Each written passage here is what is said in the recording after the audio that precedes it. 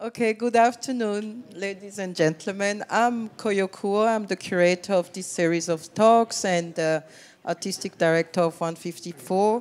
Welcome to the second day after the opening day of the conversations yesterday afternoon, where we discussed various strands of concerns around African and African American artistic practice from artistic point of view and also institutional. We continue today with a very interesting panel. First of all, I really would like to thank all the speakers here for accepting our invitation, and I've known that for many of them, at least for Franklin, coming all the way from LA to be with us in New York is deeply appreciated. And I will go on to introduce Stephen Nelson, who will be moderating this conversation about cultural-specific curating in institution, and what does that mean, and how does it play out, how is it possible or not possible, and Stephen will go on to introduce the speakers. Stephen Nelson is professor of African and African American art history at the University of California, Los Angeles. He's currently the Cohen Fellow at Harvard University's Hutchins Center for African and African American Research. That stumbling about African and African American was a discussion yesterday, and it was very interesting. And maybe we can go back to it today. Stephen is a treasurer of the National Committee for History of Art and chair of the advisory board for the National Gallery Center for Advanced Visual Studies. He is also a reviews editor for the Journal of the Society of Architectural Historians and a contributing editor to Grove Art Online. His 2007 book, From Cameroon to Paris, Musgun Architecture in and Out of Africa, has won multiple awards, and he has published widely on the contemporary and historic arts, architecture, and urbanism of Africa and its diasporas, African American art history, and queer studies. He's currently completing 2 books titled Structural Adjustment, Mapping Geography and the Visual Cultures of Blackness, and On the Underground Railroad. Please welcome Stephen Nelson. Thank you.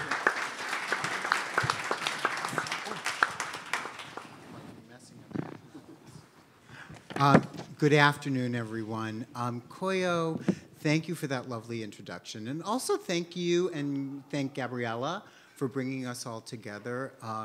Gabriella has done the yeoman's task of dealing with at least 4 times 5 or 6 or 19 or 20 of us getting to Brooklyn, complaining about it and doing whatever, and we thank you very much.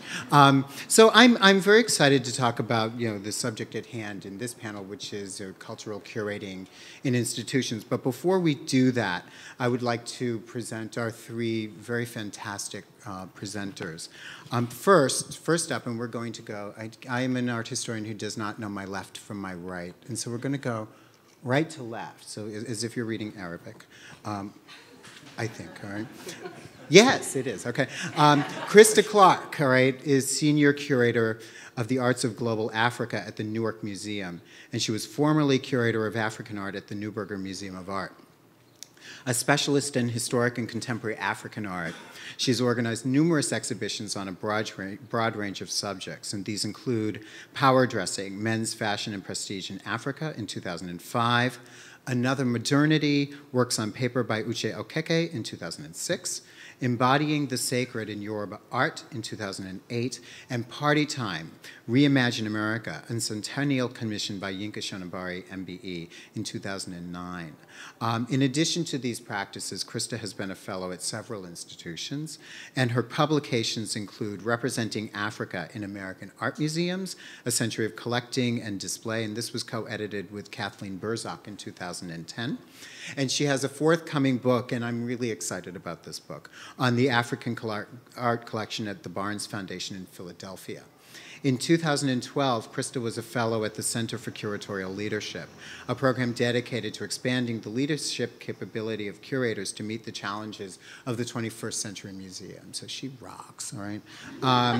Next we have Thomas Lax. And Thomas was appointed Associate Curator of Media and Performance at the Museum of Modern Art in 2014. For the previous 7 years, he worked at the Studio Museum in Harlem, where he organized over a dozen exhibitions, and if we name them all, we will be here until Tuesday, as well as numerous screenings, performances, and public programs. Thomas is a faculty member at the Institute for Curatorial Practice and Performance at Wesleyan University's Center for the Arts. He's on the advisory committee for the Vera List Center for Arts and Politics. He's on the Arts Advisory Committee of the Lower Manhattan Cultural Council, and he's a member of the Catalyst Circle at the Laundromat Project. He's also on the advisory board of Recess. He's a busy man. In 2015, Thomas was awarded the Walter Hopps Award for Curatorial Achievement. Last and certainly not least is my neighbor, Franklin Sirmans. And Franklin, I'm sort of a little, rah-rah LA, and that's probably after a winter in Boston. Franklin Sirmans is department head and curator of contemporary art at the Los Angeles County Museum of Art. And from 2006 to 2010, he was curator of modern and contemporary art at the Menil Collection in Houston, where he organized several exhibitions, including Neo Hoodoo, Art for Forgotten Faith, Steve Wolfe, Works on Paper, Maurizio Catalan, Is There Life Before Death, and Vija Selman's Television and Disaster, 1964 to 1966. At LACMA, Sirmans has installed Variations, Conversations in and Around Abstract Painting, Football, The Beautiful Games, Ends and Exits, Contemporary Art from the Collections of LACMA, and the Broad Art Foundation. And he has co-organized the exhibition Human Nature, Contemporary Art from the Collection. He was the artistic director of Prospect 3, New Orleans, from 2012 to 2014. Franklin's exhibition, Noah Purifoy, Junk Dada, opens June 7th at LACMA, and if you all come, you can stay with him. So the way that... Of course. Don't you love shaming people publicly? All right, so the way that this is going to go down, all right, is that each of our panel members, working from right to left, is going to speak for a brief period, 5 to 10 minutes, and they will be timed, on a subject of interest to them within their own work and within the sort of things going on in their brain. All right, and then we will open it up to a more general conversation, and then we will open it up to you, because I like you sort of using the resource of smart people in an audience when we have this sort of loosey-goosey thing going on. And so I'm going to hand over the mic to Christa, and she will begin.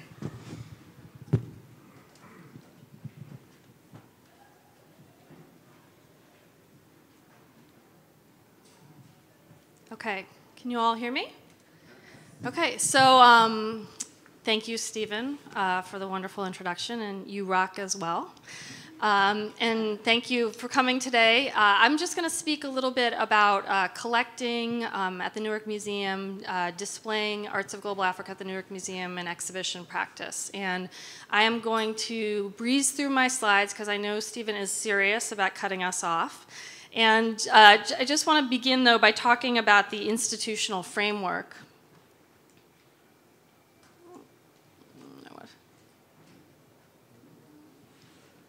Okay. Oops. I think it's important to have an understanding about what kind of institution you're talking about when you talk about curatorial practice. And so I'm just going to start off by saying the Newark Museum is one of America's oldest museums. It was founded in 1909. I know some of you here have been there. I welcome you all to take a 15-minute New Jersey transit ride or PATH train across the river and come visit the museum. It's really easy to get to. But we are a museum founded in 1909 as a so-called encyclopedic museum, as an art and science museum in an era where the Brooklyn Museum and other museums were founded as art and science museums. And with a collection of historic arts of Africa that dates to 1917. And so I steward a collection that embraces both historic and contemporary, which is a point of emphasis I've continued since I started at the Newark Museum 13 years ago. But some of the works here just kind of speak to the range of our collection. It's a collection that spans the entire continent and includes North, South, and East Africa, as well as West and Central Africa, and a range of different artistic traditions, some of which are not easily embraced in museums that have more of a modernist framework for looking at African art. So I came to the museum in 2002, and in 2003, with the approval of our Board of Trustees, we revised our collecting guidelines to place more of an emphasis on the modern and contemporary arts of Africa. And at that time, the department was still known as Africa, the Americas, and the Pacific, and so I feel like one of my proudest achievements at the museum has been to separate Africa from those other large parts of the world and add arts to it, and now recently arts of global Africa, which kind of speaks to some of the issues I'll be talking about. But these are all works that we've collected over the past decade. A wide range of works. I think you're familiar with some of these artists. Work by Ella Natsui we collected in 2005. And I think collecting this so early when he was showing at Skoto Gallery is one of the ways our trustees did not know who he was at the time, even though he had a distinguished 3-decade career in Nigeria. And it's paved the way for our acquisition committee to embrace the work of artists that they're not familiar with. And we most recently brought in the work by Serge Nittingeka on the bottom left there. I will say it's important to add that our embrace of the contemporary is not just contemporary artists who are working in a global contemporary art market way, but also arts that represent contemporary artistic practice, whether it be popular urban culture, cement sculpture you see on the bottom here, contemporary fashion as well, contemporary examples of jewelry, and contemporary masquerade costumes. So we have a very broad embrace. And another aspect of the collection is it does include the modern as well. And of course, this is not a category that you can collect comprehensively, so we're building the collection to represent modernist movements in certain parts of the African continent. Strength of our collection is Nigerian modernism, thanks to a recent gift from Simon Ottenberg. But I'm also trying to build the collection to represent important artists such as Ibrahim El Salahi. We purchased this 1964 painting on the bottom right last year, I believe. But also examples that represent other modern moments, represent the mid-century Africa, a Zulu beaded dress ensemble from the 1970s, a wonderful example of factory print cloth from the late 1960s. So again, a broad definition of artistry. Since the collection has grown to encompass probably well over 500 works of modern and contemporary arts, we've tried to, one of the challenges is where do you make a space for this in the museum? And one of the things that's slightly unusual about the Newark Museum is although we historically have collected the art of our time, we do not have a standalone contemporary art department. And I will say that I think that that is one of the reasons why I've had such latitude in building the collection, because it hasn't had to be vetted by a contemporary art curator that has a pre-existing notion that's predicated on Western artistic practices and is more familiar with art in, I would say, the centers, because I think there still are centers.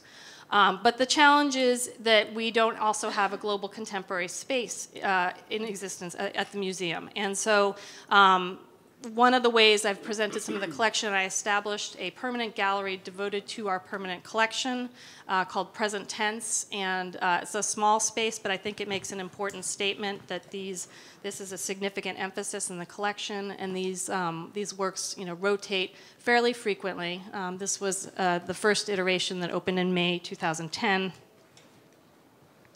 But I also look for opportunities to place and I'm using quotation marks, my collection within other spaces in the museum, and I work very closely. We have a very small curatorial staff. I work very closely with the other curators. And so as an example of that, Odili Donald Odita's work, which I brought into the collection, we had a work by his father, who was an important Nigerian modernist, in the collection, thanks to Simon Ottenberg. So we brought his work in, but when we brought it in, we wanted to make connections with our historic collection of geometric abstraction in the Americas, and the work will be going on view in a cross-departmental collection exhibit in the fall. Lala Assadi's work, we have 2 photographs by her, and at one point they were both on view in our contemporary American galleries in a women's photography exhibition, American women's photography, and in present tense. So again, suggesting that these kind of geographic boundaries are very fluid and ways to push back. And then Yinka Shonobari's Party Time project, which I commissioned in 2009, was a collaborative project with our decorative arts curator and was placed in our 1885 Victorian mansion that's part of the museum's campus in the dining room. And it's part of the permanent collection. It's not on permanent view, but we occasionally put it out. So getting arts from the African continent out and about.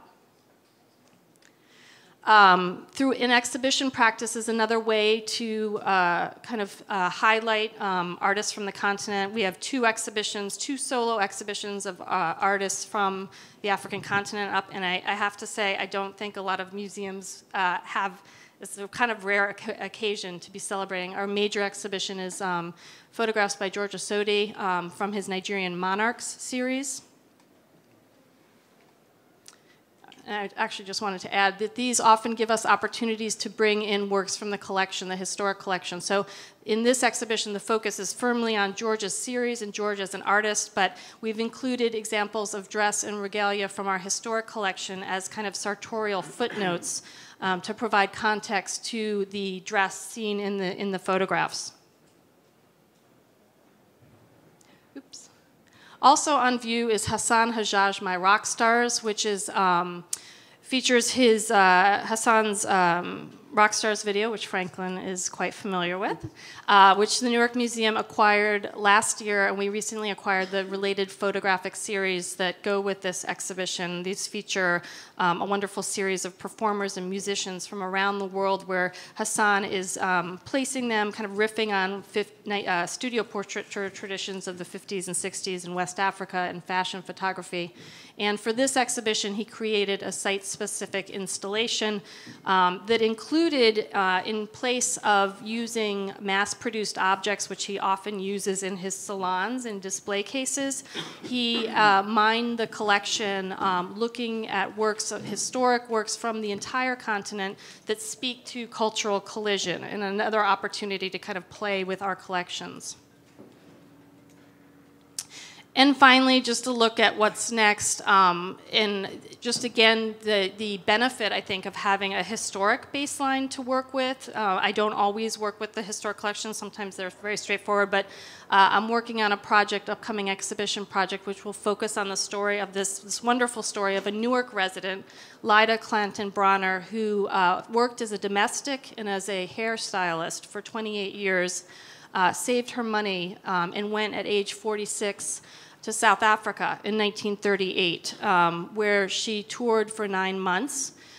She was very involved with the Council on African Affairs here in New York, which was led by W.E. Du Bois. It was an anti-colonialist agenda, a solidarity organization, and in South Africa, she was touring the black schools. She was speaking at them, speaking at the school where Nelson Mandela was a freshman, where Thabo and Becky's parents were teaching, was mingling with the black Christian intelligentsia and collecting along the way, largely through gifts, an interesting collection of beadwork, pottery, mission-produced works, a collection that stands as a really important antidote to the history of collecting African art, because this, as again, is collected by gifts. So I'm using this amazing story. We exhibited her collection in 1943. She gave it to us in 1947, and her grandsons came in recently with her diary, 2 photo albums, and 2 scrapbooks to tell this really amazing story, the story of African America, a story of South Africa. And I'm inviting 4 artists, 2 African American, 2 South African, to create works for a contemporary art exhibition, which will have this story at the heart of it. So that's what we're up to in the Arts of Global Africa at the Newark Museum. And I hope I stayed within my time.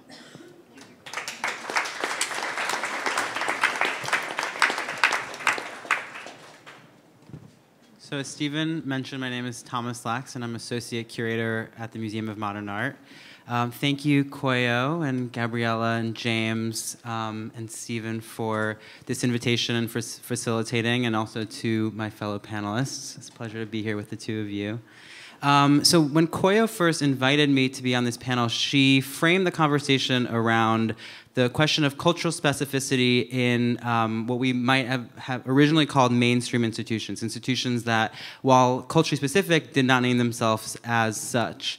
And given that I have kind of recently moved from the Studio Museum, which identifies as culturally specific, to the Museum of Modern Art, I don't have that many exhibitions at that institution to talk about. So instead, what I thought I would do was use this opportunity to kind of talk about a set of ideas that are animating a project that I'm currently working on, Greater New York, which is a collaboration between MoMA and MoMA PS1, which I'm co-curating with a group of 3 other curators. And to kind of think through the larger terms of what that exhibition is trying to explore, bringing together artists living and working around New York City to think about the stakes of today's conversation. So that's a kind of political inflection to this idea of cultural specificity. So my remarks today are clustered around 2 sets of ideas. One, what I would describe as the kind of appearance of Black diasporic cultural productions at the nexus of relations on the global stage. And I'll talk about 3 examples of major exhibitions that have happened within the last 6 months that, as I see it, position you know, the Black Atlantic at the center of a conversation about global contemporary art. And the second part of my conversation, or my remarks, will be about the kind of acceleration of political claims that are being made in conjunction with exhibitions. So a kind of reconfiguration, as I'm understanding it, of how art, this category of art that we are all constantly trying to redefine, might act politically. And the relationship not only of arts appearing in politics, or rather of politics appearing in art, but of art acting in the political world. So I will start by talking about an exhibition that Franklin organized, Prospect 3, Notes for Now. And the exhibition was premised on, or kind of used as a point of departure, Walker Percy's 1961 novel, The Moviegoer, which effectively uses this figure of a kind of a circumambulation, a kind of derive, where an outsider kind of comes closer and closer to the center of the city of New Orleans, you know, kind of day after Lent. And I thought in many ways that this work by Tavares Strawn was a fantastic exemplification of some of the stakes, not only of that text, that novel, but of the show itself. As many of you might know, this is a work that was made by an artist born in the Bahamas that would effectively be a massive neon sculpture that was pulled by a tugboat down the Mississippi. And there were several moments where visitors and viewers were kind of called to look at this work, and it kind of holds a contradiction, as I understand it. Franklin might correct me here, but the way that I see it, there's a contradiction. On the one hand, you see it and it's a kind of affirmation, right? You belong here, no matter who you are. Looking at this thing, there's a place for you in this cultural landscape, but at the same time, there's a kind of perhaps more dark or sinister component to it, which is, you know, you belong here on this barge in the middle of nowhere. And so there's this kind of simultaneous sense, and I think this was a really beautiful part of the exhibition, of a sense of commingling and cohabitation, but at the same time, a kind of insurgent sense of violence in terms of what that might mean, or of dislocation. The second exhibition that I'm thinking about in terms of the kind of centrality of a Black diasporic discourse to a larger conversation around global contemporary art is Unji Ju's exhibition in Sharjah, the 12th Sharjah Biennial, which is called The Past, the Present, the Possible. And you'll see that all 3 of these exhibitions are structured around an idea of temporality, interestingly enough, that kind of emphasizes an imminence of right now, but also situates that imminence within a kind of historical tradition trajectory that opens up certain possibilities for notions of futurity. So this is a work, as many of you might know, Sharjah is an emirate, one of the emirates in the United Arab Emirates, located just 45 minutes north of Dubai. And it's an exhibition that Anjiju, who was at the New Museum before, organized that opened in March. And this is a work here by Gary Sirmans, who interestingly enough is an artist who appears in all three of the exhibitions that I'll talk about. This is a work called Across the Chalk Line. And what you see here is effectively a cricket court that he's made on the grounds of the Biennial, using a line from C.L.R. James's Beyond a Boundary. You guys probably know C.L.R. James, Afro-Trinidadian critic who wrote the Black Jacobins. And so what here Sirmans does is takes a line that C.L.R. James quotes from a Kipling poem. The line from the poem The English Flag is, "What do they know of England who only England know?" And replaces England with cricket. So what do they know of cricket who only cricket know? And effectively what he does around the boundary is, in the same chalk lines as the kind of lines of the rules of the game are drawn in, writes that line in 4 languages: English, Arabic, Malayalam, and Urdu. And so, as many of you also know, in the UAE, only 20% of the folks who live there are actually Emirati. The rest of the population is mostly South and Southeast Asian, so Pakistani, Indian, and Filipino. And so effectively what he's done is he's made a space that the kind of, a community of many former British colonial subjects who play cricket as a result of that process of colonization can use to do so. And so what you're seeing here is an actual game of cricket that's being played. So the third moment is this one here. From Okwe and Wazor's recent Venice Biennial. And in my own estimation, the kind of 2 strongest centrifugal forces of the exhibition are, on the one hand, sound, and 2, kind of African-American, in particular, cultural production. As you walk in to the space designed by David Adjaye in the Italian pavilion, during the first few days of the opening of the exhibition, you would hear a series of slave songs from the 19th century that Jason Moran had kind of invited a group of people to perform, as well as work songs after the end of slavery. Here you're seeing Terry Atkins' muffled drum, so the kind of, this is installed in the Arsenale, a kind of pendant to the sounds that you would hear in the Giardini. And in many ways, I think that, if you think about Kara Walker's opera that she's doing, if you think about Charles Gaines's manifestos that he's written, the idea of 19th century African-American sound is one of the kind of animating forces of this exhibition. So looking at all 3 of these shows together, which I would say kind of define in many ways what we could consider to be a contemporary, a conversation around contemporary art, at least within the context of biennials, is clustered around 3 sets of ideas. 1, dislocation, as I've described before with Tavares. 2, a kind of freighted interactivity. All of these works kind of demand mode of spectatorship. They exist specifically to be looked at, but in ways that also kind of refuse that. So here, there's a drum that can't be played. With the cricket, there's a kind of boundary in and of itself for the cricket court. So there are these kinds of refusals for that form of interactivity. And then finally, as I've said already, there's a kind of an articulation of what a global contemporary might mean that in some ways centralizes culture production from African American and Black Atlantic culture, but within a conversation that also emphasizes connections to the Middle East, to South Asia, to East Asia, and to Latin America. So that's one set of things that I'm thinking through. What does it mean when, in some ways, we enter center stage? And the second is about a shifting set of ways in which politics have been articulated in a contemporary art discourse. So here, just as a kind of cursory example, I'm juxtaposing, two, looking at artforum.com, two headlines that you would see. So the McGee Gallery closing, citing the changing art world, the inability to kind of survive with the kind of model of the art fair as the preeminent model by which not only is art collected, but the value of art is determined. And then on the other, the largest, the highest amount on record for a work of art sold. And of course, we can't look at Les Femmes d'Alger, the kind of Delacroix redux from the mid-1950s without thinking about the constant role of Africa, not only in terms of modernism, but also in terms of valuation. And so this is meant to kind of articulate, in some ways, the shifting economic stakes of that animate our conversation today.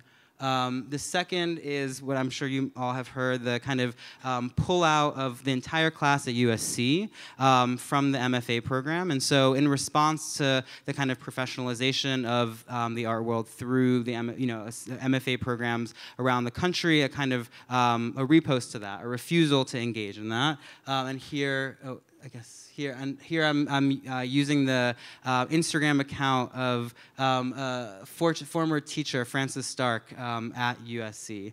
And then finally, to kind of bring it to a more local context, the recent controversy here in New York around Paris's Burning, which Brick Arts that coordinates Celebrate Brooklyn, which many of you might know has the concerts and movie screenings in the park, decided to screen this film from 25 years ago, iconic, controversial film directed by Jenny Livingston, and there's been a kind of a protest, a petition on change.org that has been organized around a set of hashtags. So again, it's interesting here to think about who the political protagonist is here, because it's actually a collective that's only organized around social media. And so the two are Shut It Down and Paris is Burnt. And I think what's interesting to me with this is that there's a real borrowing of a language from the social world. On the one hand, a language not only of retribution, but a kind of language of reparation.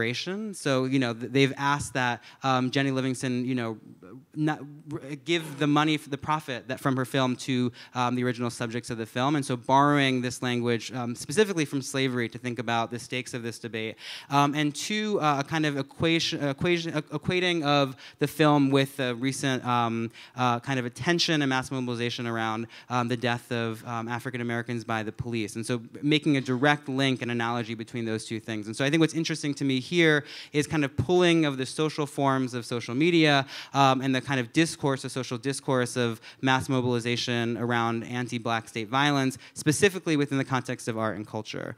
So I guess some notes for my own thinking and for ours today. One, so what do we do when the terms of the debate are no longer simply about representation? In other words, get us in the door, how many, what's the quota, but actually can think more clearly about the terms by which artists are making work. Many of the artists who, my generation comes from that have enabled me and allowed me to be doing the work that I'm doing, we're not making work that was about representation. And so in what ways can we think through the stakes of meaning making in kind of more expansive ways? And also what are the kind of political stakes of making work today?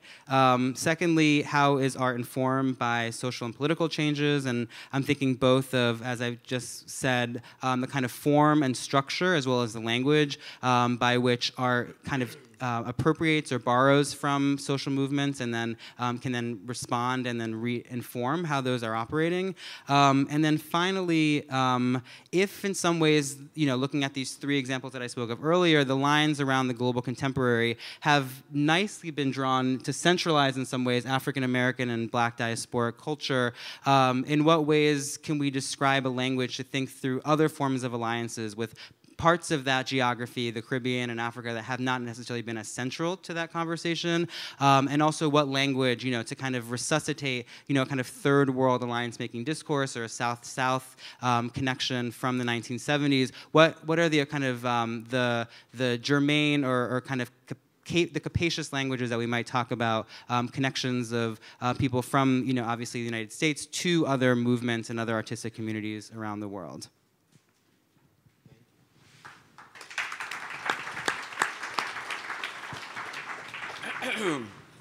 What is there left to say? I was happy to go last at first. Now I'm like, oh man, you guys said it all. You came from the structure of the museum. You came from the poetics of what we're seeing in the moment. Those are the kind of things I want to touch on.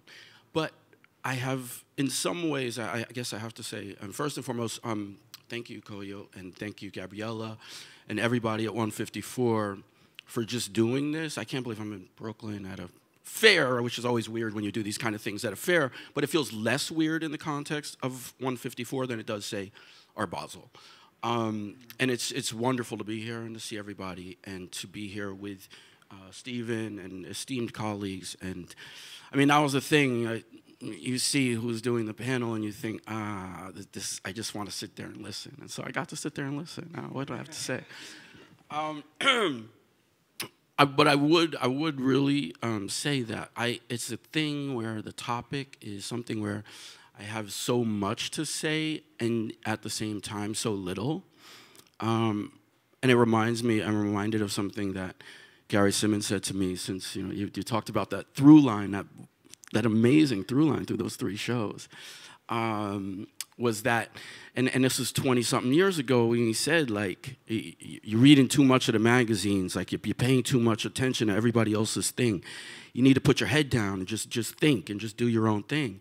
And so I think that's part of the reason why we're here, because people create these opportunities for us to do what we do, which is why we're talking about this topic as if it were, a sort of rare topic. And I feel like it still is, unfortunately, but that has changed a lot. I think back in terms of personal connections to the fact of being from New York. There was the Studio Museum in Harlem. So growing up within that context, having that there and having the idea of looking at art always came to me from a very diasporic place. It came from a place that was open to conversation, I think, in that way, in a way that isn't perhaps what we see overall. I also just want to think about, from that space and from that specific space, I now work from Los Angeles County Museum of Art, and from an encyclopedic point of view, like Christa. The museum started in 1910 as a department within the Museum of Natural History in Los Angeles. So going back to that point, which of course, in the scope of museums in this country, it comes from that stage where we're beginning to try and understand each other. And I think the context of it being at the Natural History Museum is actually perfect. For my advantage in thinking about the ways in which we do business now in the present, I find it very much a strength to be working from the point of view of a place that for us has only existed since 1965, when the museum became an entity unto itself at its current campus. But backtracking for a second, and I'm reminded of the Museum of Modern Art, and particularly of Alfred Barr and the trajectory of how we think about art in this country, or avant-garde art. And this is something that I tried to talk about very much in Prospect, was the fact that our museums are supposed to be these places for dialogue. They're the places where we come to talk about culture, to have a certain space of negotiating hard truths or things that we can't talk about in other spaces, workplaces, et cetera. And so looking back at the trajectory of some of those early exhibitions, and of course, this is post-1913, so the idea of an avant-garde, the idea of a European context, of a Western canon is something that's there.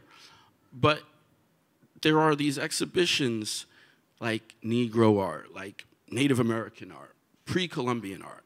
And these all were part of the sort of thrust of the museum being this place to talk about people and to understand each other better, a place where we could come together. and so that was I think that is something that I tried to talk about within that exhibition. And it's something that we think about a lot and return to frequently. We bill ourselves as, the largest museum west of Chicago. We have over 120,000 objects. It's a place where we are trying literally to do everything for everyone. And do that with art, do that with programming, do that with music, do that with film, do that with education, across the board. And so there is this, the ideas like we're talking about today are frequently a part of our daily existence. And I think it's interesting to note, and it keeps coming up, I think, in my conversations, especially with younger colleagues who are trying to find a place within museums, is this changing relationship, this changing sort of sphere. I mean, I can't believe I'm honored to see Prospect with Sharjah and Venice and my dear friends and people who have changed the conversation a little bit.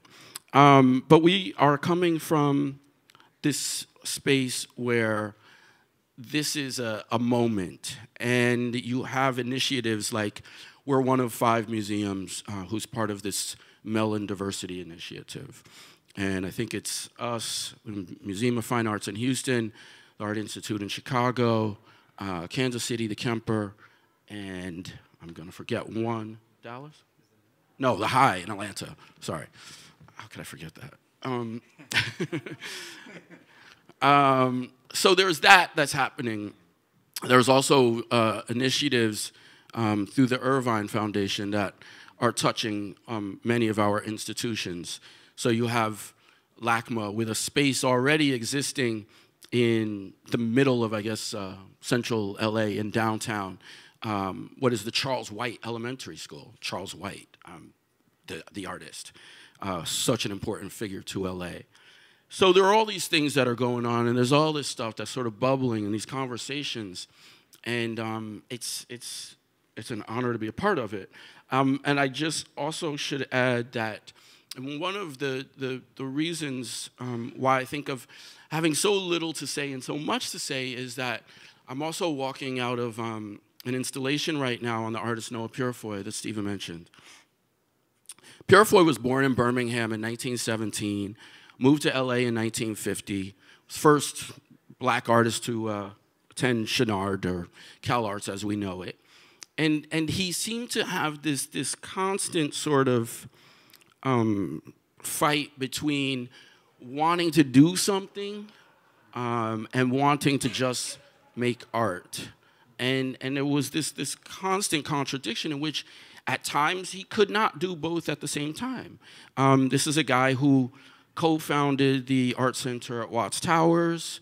This is a man who made his largest artwork out of the refuse and the debris from the Watts Rebellion in 1965, 50th anniversary, just like LACMA right now. And at a certain point where there was a degree of conversation around the work, we can talk about it in the context of assemblage and funk and Dada and California in particular. And people like Keenholz and people like Herms and people like Betty Saar. And there was this point where he just decided it's not enough. In order for me to truly affect any degree of change, I have to let the art go and just concentrate. So he had a degree in social work and decided that he wasn't gonna make art for a period of time. That lasted about 13 years. And it's that kind of space that we're exploring. And it reminds me, I mean, we ended, Thomas, on Paris is Burning, and I mean, all this stuff is happening right now, and this year has just been crazy. So it's like how to be most effective, and I think we're all being effective right now by being here. But it's something that obviously goes back and forth. Purifoy eventually decided that he needed to get back to his work. He started making art again after 13 years, after participating on the California Arts Council under Jerry Brown, literally giving away money to artists and organizations. And promptly, I mean, some would say out of necessity, but promptly left the city and went out to the desert in Joshua Tree and never came back, and died out there in 2004, created this massive 10-acre site of sculptures and assemblage works that people know of and go to, and it's become this sort of retreat. But every day he got up and made work for essentially himself and no one else. So I don't know, I think those are just some of the things that come into the play in the context of this conversation. I'm happy to be here.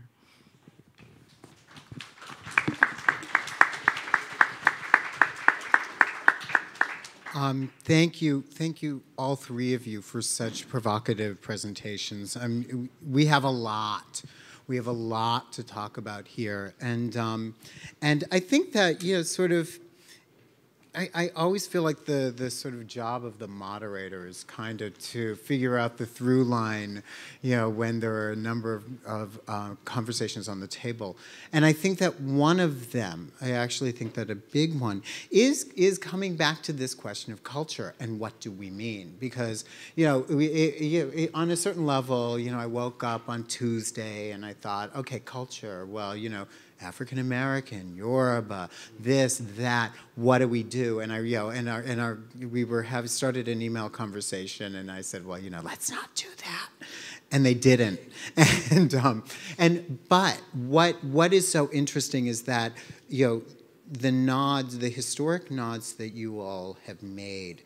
And I'm really interested in Franklin talking about the museum as a place of dialogue. And it immediately made me think of the Met in 1969, which would have been considered a temple, not a place of dialogue.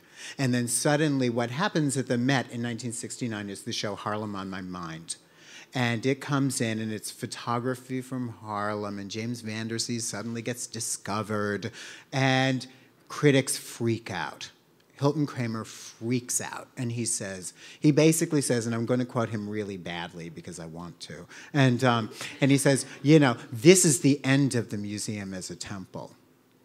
And I remember reading this when I was working on a show at the ICA in Boston about almost 20 years ago, and I thought, oh, how snotty, and I thought, you know what, he was probably right.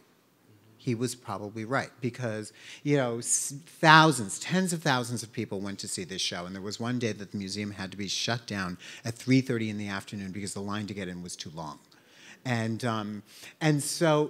but that moment where people started, at least at that institution, at that moment, to talk about sort of the infection, if you will, of art by culture, of art, and let's be more specific, art by race.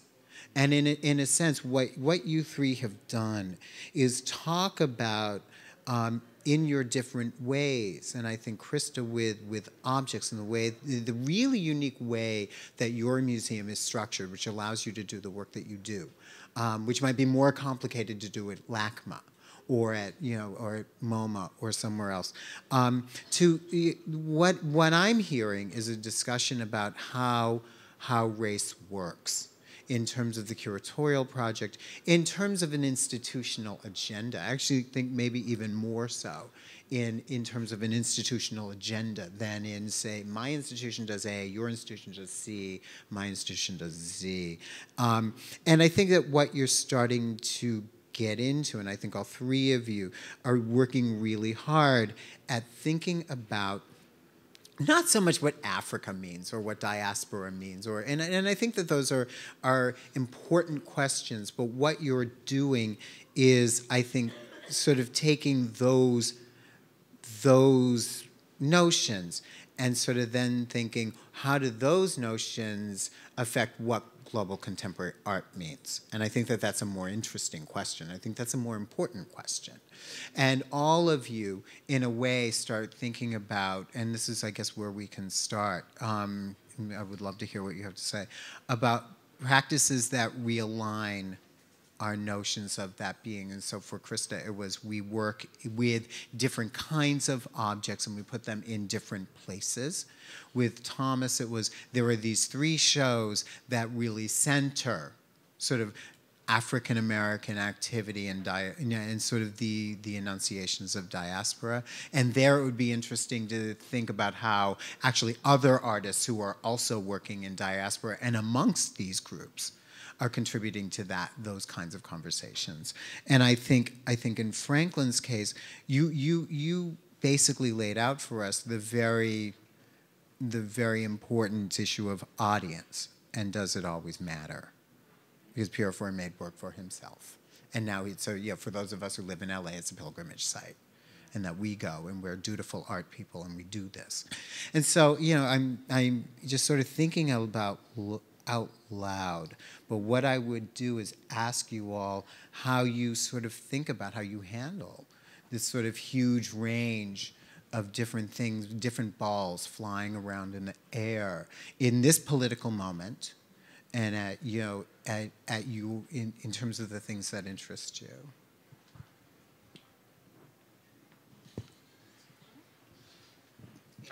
I'm reminded.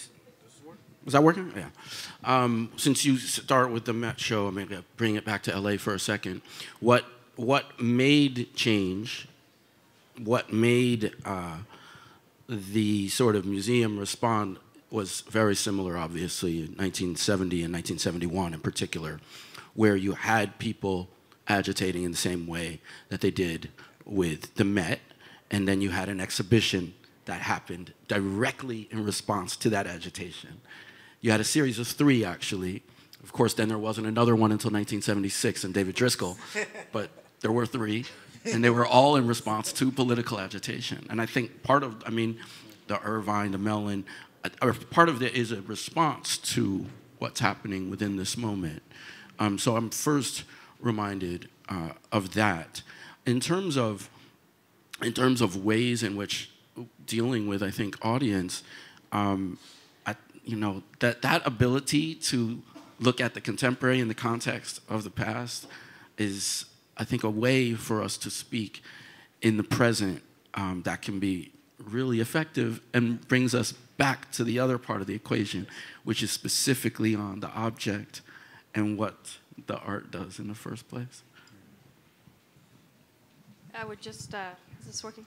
I think, Stephen, what you're kind of talking about is that, the politics of museum work, politics of, and it's something, as somebody whose research area is the history of museums, I think, maybe obsessively about what, we mean.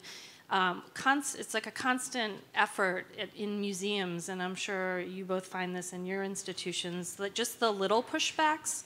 When you're looking at the website for an exhibition of George Sodi's exhibition, which has been over and over described as a contemporary art exhibition, and the end of the website says, please check out our other African exhibition, Hassan Hajjaj, My Rock Stars. It's, those little moments where, let's not frame it that way. Let's make the link, but let's not frame it as the other African exhibition, and not even include the word art. What are the museum spaces? We talk in the New York Museum, there's often, the Contemporary Art Gallery. It's understood that that's the American Contemporary Art Gallery, just in the way that when we talk about MoMA, which, for the large part of its history is the Museum of Modern European and American Art, with the exception of its 60s moments where they were letting in artists like Ibrahim El-Slahi, and of course what's happening now, but that's the baseline. And I think being very careful with how we label and define things. And I think at Newark we have a particular, challenge and opportunity is we have very different communities, and we have a very strong base of African American audience, and also very strong population of recent immigrants from Africa, first-generation Nigerians, first-generation Ghanaians. The First Lady of Ghana was just visiting Newark yesterday, and that's a huge part of the population. And those two audiences are not the same, and that is also a source of sometimes tension within the museum in terms of programming and who you're speaking to and who you're serving. So I think there's a lot of kind of politics embedded in this kind of work. Thank you for pointing us, Stephen, towards thinking about the kind of history of exhibition making as like in some ways, the haunting force of a lot of what we're talking about today.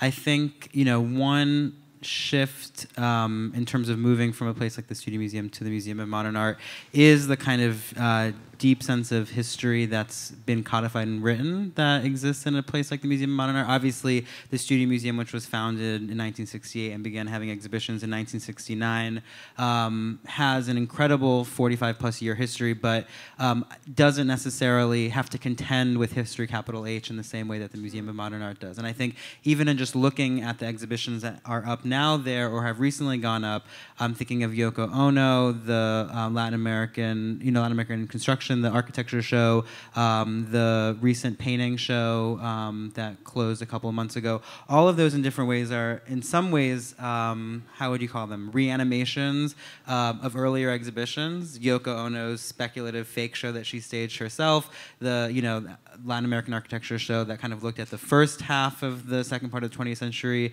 and then the kind of history of American painting shows that existed at the museum in its in the 50s and 60s.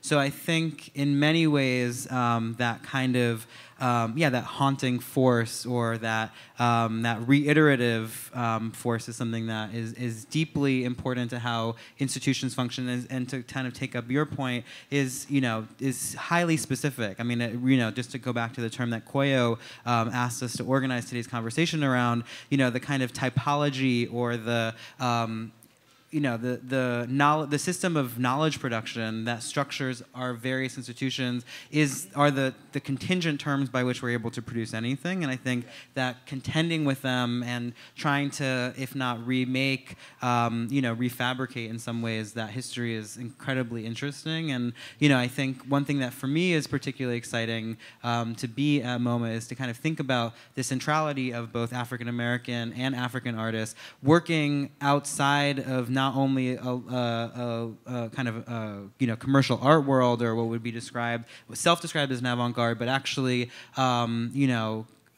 even today are still outside of many of our established kind of canons. And so if you look at Alfred Barr's kind of early shows, they're of African American self-taught artists, and they're of African artists working in idioms of craft and textile. And so I think to me, what's particularly exciting is kind of in looking at that history, how much of that work that in some ways announces the kind of potentiality of this institution has yet to come fully to bear. And so it means that we, excitingly have some work to do. Well, at MoMA, you have those wonderful moments with, Edmondson in 1937 and Jacob Lawrence in 1941. And if you haven't seen that show, go see that show. And I was in the Latin American architecture show yesterday, actually. And what amazed me in reading the label copy was how MoMA inserts itself into the history of Latin American architecture. Our show in 1937 and our show in 1958 or something like that. I was like, oh, smell you. Well, it's the museum. It's the Museum of Modern Art. And exactly. The logic of modernism is self-reflexivity, exactly. Right? Exactly. And no one is more self-reflexive than MoMA and me. MoMA was also not so MoMA-ish back then, and right. I think in large part, the first professionally trained curator at MoMA was Dorothy Miller, who was trained at the Newark Museum in our apprenticeship program and trained under John Cotton Dana, who had a very different view, an anti-temple idea of what a museum should be. And Holger Cahill, organized collective folk art at the Newark Museum and then came to MoMA. And so there are these important museum histories that, when you think about institutional representation, that I think are important to draw to the surface. And I think, too, in terms of African art and sort of the really deep roots of the exhibition of African art in New York City. It goes back to the early 20th century. I mean, you've got Brooklyn in 1923. You've got, I think the Met by the 30s, and so, or MoMA. I mean, things are showing, and people are seeing these things, and they come along, they come out of smaller exhibitions from the 19-teens. But we don't have a lot of time left, so I wanted to first see if you all have questions for each other. And I'd also like the chance to open that up for at least a couple questions from the audience. And so he can listen to these two all day, and I can listen to these three all day, and you all don't have all day. And so I'd like to open it up to questions from the audience. Is there anyone who has a question that they'd like to ask? If you don't, we can keep talking. So,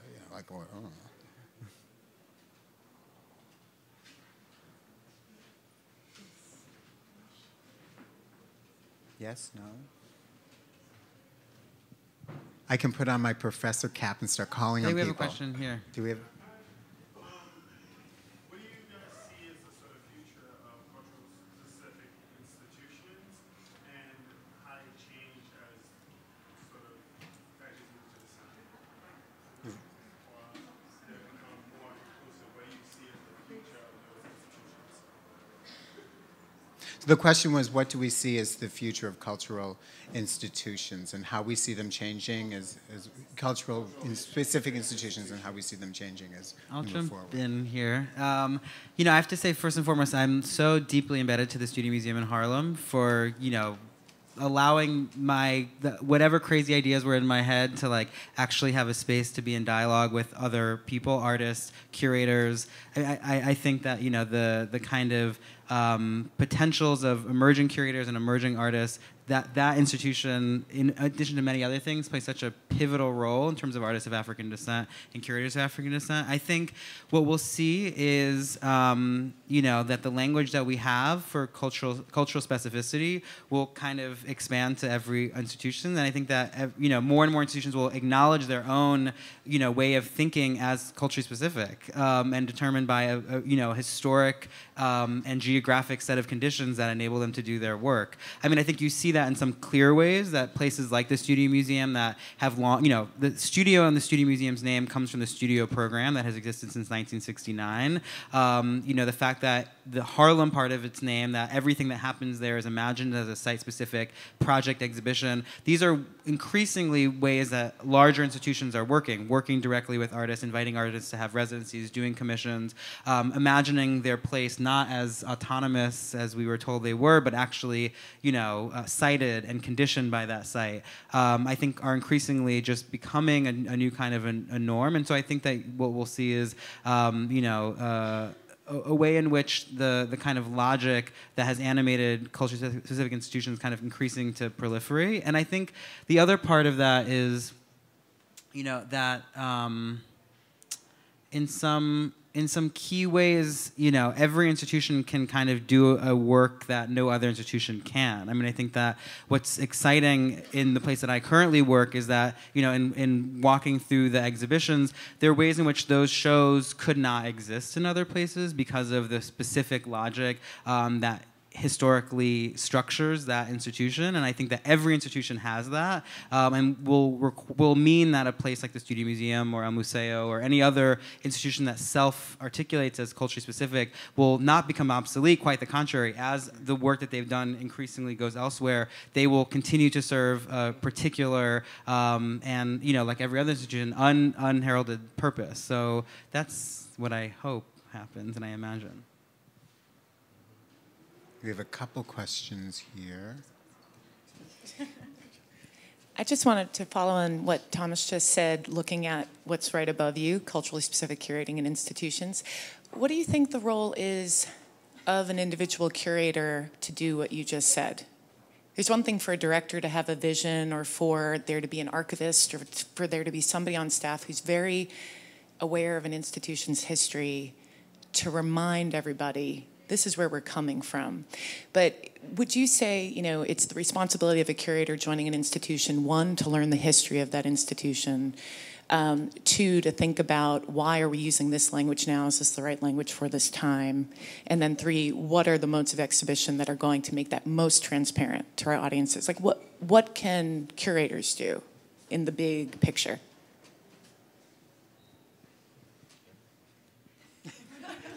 I'm the non-curator here. I think, I don't know, there's a number of things. I guess part of what I try to do in my practice is to shorten the distance. Almost every exhibition, including the current exhibitions, especially George's exhibition, which features Nigerian monarchs who are pharmacologists in Houston, is to at once showcase, the kind of culturally specific project, if you will, in Nigeria, but also say that that's part of who we are in America as well, and to kind of kind of bleed these stories into some larger story. And on the flip side, again, speaking to the issue of like naming and thinking about museum spaces, you know, MoMA is just as much of a culturally specific institution as the Studio Museum of Harlem. And the way we frame even curatorial departments, it's, you know, there's a lot of embedded assumptions and value judgments in the way art history departments are organized, the way curatorial departments are organized, you know, that you have in this day and age plenty of museums that think nothing of having a department of Africa, the Americas, and the Pacific. I mean, you know, or more, or more. So I don't know. I'm kind of blabbing on, but I don't know if that answers the question. But I do think it's two. There are two. It's dual forces. I mean, it's both putting the works, you know, for me, works from the African continent and its diaspora in a broader conversation, but it's also changing the perception of what African art might mean. And in the U.S., I mean, Stephen alluded to the history. Metropolitan Museum has a very strong role, MoMA has a very strong role in our expectations, the general audience's expectations that when they go to see African art, it's masks and figural sculptures.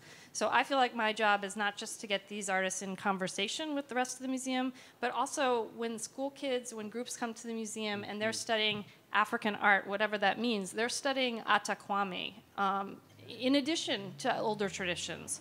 And their baseline is completely, I like to think, is shifted from expectations. Some of our conversation yesterday rested on the idea of critics and criticism, or lack thereof, more so. What do you feel is the role of the media in reframing what you all are very carefully framing in your own institutions, and how it may affect how you're shifting baselines for students that come to visit and how you're presenting African art? Anyone want to take it? I mean, I don't know. I find it really interesting within this moment that when you say the media, like I think about a sort of slower moving machine, but then if I think about it further, I think about all of the things that are happening social media wise, like that. I mean, I just read the whole Paris burning thing like this morning. You know, it's just there are certain people that are working in the sphere of social media that are so beyond the conversations that are happening in traditional media right now that it's amazing. I mean, Kimberly Drew for one. I mean, there are a lot of people that are forcing people, I think, to take things into account on social media in a way that I hope that our criticism and apparatus of art criticism catches up eventually. I think following that, too, there are ways in which, if we're talking, actually, Kimberly Drew is a great example of things like the Facebook or the Twitter, or that suddenly things sort of can spill out in ways that they haven't been able to before. And so even the thing that Thomas mentioned about the USC students, I read that on Twitter yesterday morning. And I live in LA, and I had no idea. Well, I don't live in LA, but I sort of live in LA. But I had no idea that these things were happening. And then you know, it sort of gives you an opportunity.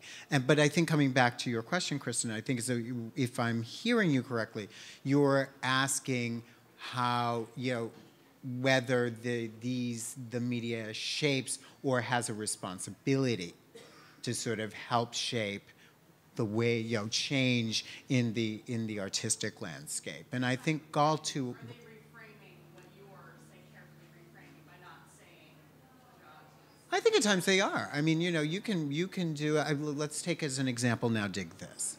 All right, when it came to PS1, great show, blah, blah, blah, blah. And then Ken Johnson in the New York Times writes what is perhaps the stupidest review of a show I have ever read in my life. And what happened there is that, you know, for all of the framing around LA and art and all these different things that show was so careful to delineate, he boiled it all down to, well, you know, how can this show have done anything because the art's not that expensive, and what was it? Assemblage isn't political, which is completely wrong. It's provably wrong. But then what you have in the media today that you did not have before is the mass freak out over everything. And so we like to be freaked out constantly. And so someone can say the sky is blue, and somebody over there is freaking out over it and starting petitions and doing all that. And so what the discourse generated, and I think this may be different, and you guys can chime in. What is different is that those kinds of things create conversations that perhaps, in the slower moving world of mainstream media, they didn't before. Mm-hmm. I mean, a similar thing with, there was a review of Venice a couple of weeks ago on ArtNet. Freak out. Yeah, absolute freak out, and rightly so. I do think that the role of social media, does provide the pushback, but I do think it's a good question because you try really hard to frame something in a certain way. And, when George's show was opening up, the Star Ledger's, headline was like the little kings of Nigeria. I'm just like, oh my God, And Ken Johnson, I did this exhibition called Unbounded, which was 4 of us in the Newark Museum who include contemporary art as part of our work, created an exhibition of works from contemporary art across boundaries, work together to present it. And Benjamin Ginocchio, wonderful review in the New York Times. Ken Johnson's review, again, complained that these are not so-called blue-chip artists. We don't know who these artists are. And we're kind of like, well, that's the point. You should know who these artists are. And so but I think that the more, when this kind of things happen, there is a pushback through social media, and that is where, hopefully the reframing happens. Just one quick, from me, other thought. I think that one thing to kind of push back on the kind of possibilities of social media is I think that institutions also, as much as they can kind of take the handle and have curators, like tweet and Instagram. I think it's also like the timing, the pace of an institution, of a museum can offer an alternative and actually a kind of space of risk and danger and possibility in a way that is actually foreclosed in some ways by social media. And I'm just thinking of like the kind of debate that raged on Facebook about this Celebrate Brooklyn, and that there were people who were coming out and defending artists, defending the kind of ambivalences they had about Jenny Livingston's film. And I think that art, bad art, good art should make us, and sometimes make us feel ambivalent, and that actually is an important thing to have space to describe, and that the pace and the speed at which that debate raged on, made people, made everybody into like racists who would come and supported that film. And I think that, what institutions can do is, kind of bows out, stretch a little bit to say, wait a second, like what are the merits of this thing, and to kind of offer a different kind of temporality than exists in the kind of speed through which opinions are made and then disseminated. And I actually think that there's an interesting connection between your question and the previous question about the kind of role of the curator, just because I don't think it's a coincidence that like so much of who travels and Instagrams whatever artworks they see, in some ways determines what art is getting shown and who is getting to show that work. And I say that to say that, on the one hand, I'm a deep believer as somebody who, like Adrian Piper, who won the Golden Lion this year, that like subjectivity is a thing that was refused by, in this moment in the 80s when she was insisting upon it, that like who we are informs how we see things. And it was like just when artists of color were beginning to have more opportunities that like French deconstruction came in and was like, no more, death of the subject. And it's like, okay, that's convenient. But I actually do think, so I clearly come, I'm a baby of that way of thinking that like who we are is deeply informative. At the same time, I think it is only informative insofar as you can not just tweet, Instagram, but kind of think through how the particular conjunction of who you are and who you are's, plural, informs a much larger social, set of relationships. And to me, that was what the success of, all 3 of the shows that I mentioned earlier was that they were coming from very particular subject positions, but they weren't autobiographical. They weren't self-writing, but they were conditioned by the fact of them being who they are. So I think that's the kind of, the ambivalence of, self-writing in relationship to exhibition making. Yeah, I just wanted to maybe that if you have a take on, I'm always very intrigued by this bill of diversity and multiplicity that American culture, American society, American history sort of, thrive on quite specifically in the arts and so on. And the discrepancy between that, let's say, promotional take on this diversity to the reality in institutions, I mean, I was very pleased to hear Christa saying that an institution like MoMA or any other Whitney or whatever to stay here in New York are just as cultural specific as an institution like Studio Museum. So what is it that makes the gap between this idea of diversity, but that is not reflected in institutions and specifically in exhibition making throughout the different eras of art historical, periods, if you want, So maybe all the four of you have an idea about that. And this is actually what I was also thinking when I was, thinking about this panel. What do you think about it?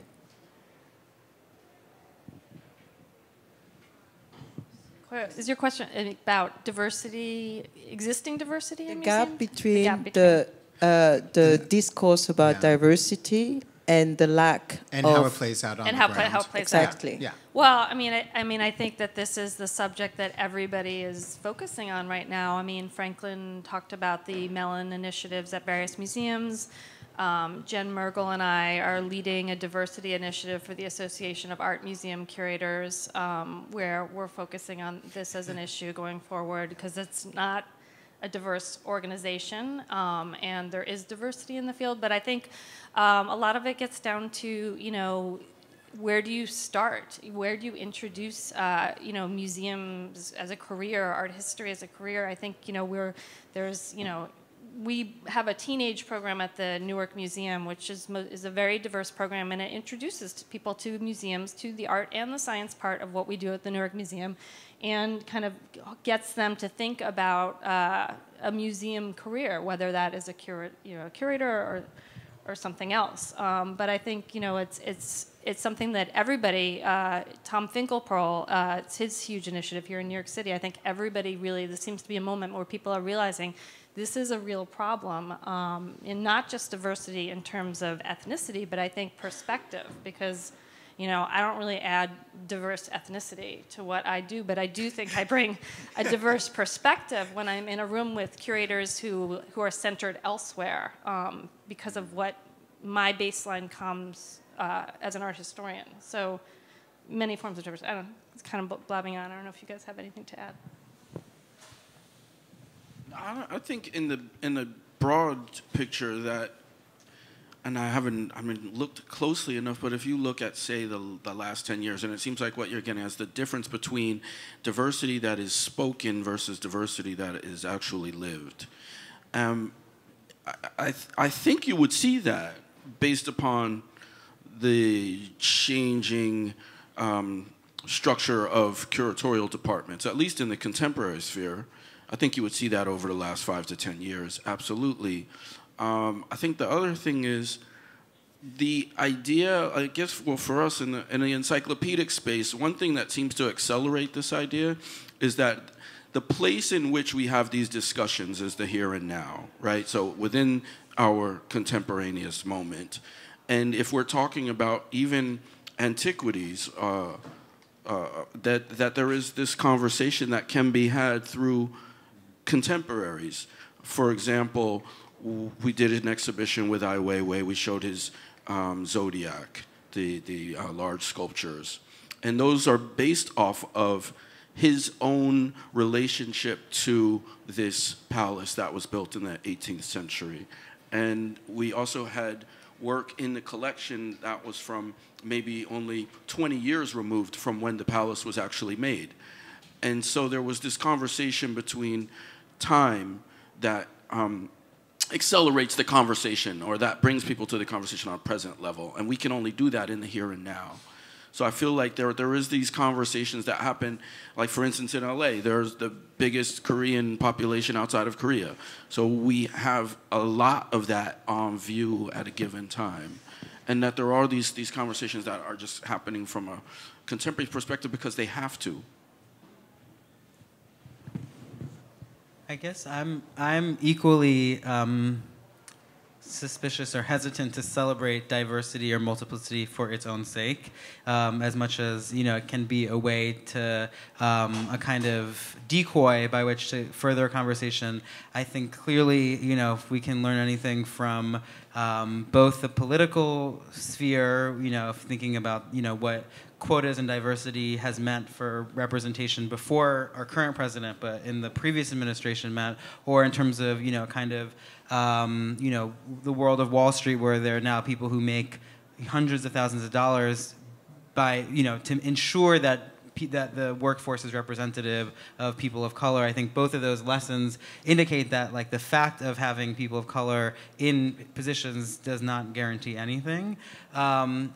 But I think with that said, that that I certainly know that my generation, and looking at the people who've been on this panel yesterday, and my colleagues and peers at other institutions, certainly I think have more opportunities than a generation before me, as Franklin indicated. And I think one difference is that there are clear historical markers of what it's meant to enter the mainstream, and so that our ability to do that doesn't necessarily have to be as tokenized or as specific. It can it doesn't have to speak to a general sensibility, but can be completely particular in its own way of thinking.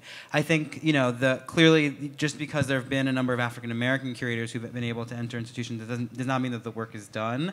I think particularly in relationship to Native folks, that I think is a huge issue in this country in particular, and even thinking about kind of larger institutions' commitment to arts in the Middle East, in East Asia and Latin America, that clearly, if you look at major initiatives around this country, that leaves certain parts of the world, namely, sub-Saharan Africa, out of the picture. And so, I'm weary of the kind of ability to use the language of multiplicity as a cure-all. But I think with that said, I think we can take stock of the changes that have happened and use those as a kind of traction to continue to make good on the work of really not only curators but artists. I mean, really artists who have insisted upon being shown in a specific kind of a way, and then have allowed for folks like us to be able to kind of ensure that that work is being done in the context of institutions.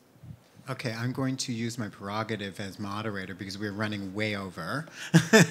And so I want to thank all of you for your wonderful, wonderful contributions. And I want to thank the audience for your great questions. And I'm very grateful for a terrific conversation. And so, but if we don't get off the stage, Christian Hay is going to kill me, and I will have to go into exile. And so thank you all for being here, and enjoy the art.